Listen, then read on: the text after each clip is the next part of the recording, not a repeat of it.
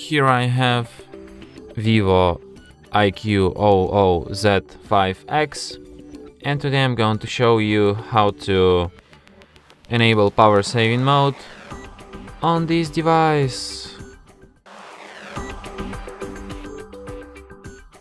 So to do this, firstly you have to go to the upper bar, and here you can find the button battery saver. So by tapping it once you can switch this mode. By holding your finger on it you can access some of its settings.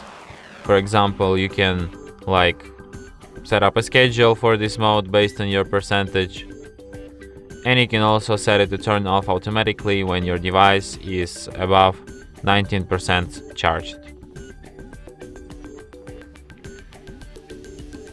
And that's it.